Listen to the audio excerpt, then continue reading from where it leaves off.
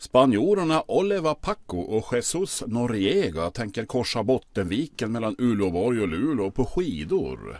En 15 mil lång expedition där de ska testa sina fysiska och psykiska gränser.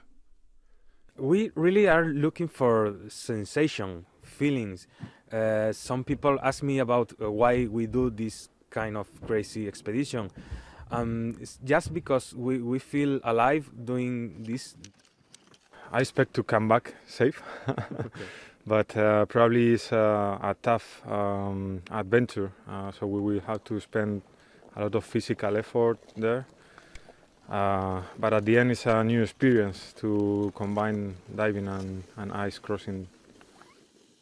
Ja, ni hörde rätt. De tänker dyka under Bottenvikens is också, innan de är framme i Luleå den 1 eller den 2 mars. I don't really need train because I usually do that, not in ice diving, but I did a lot of expedition in Antarctica, Greenland, Russia, so I think that I'm ready to dive here in Baltic Sea.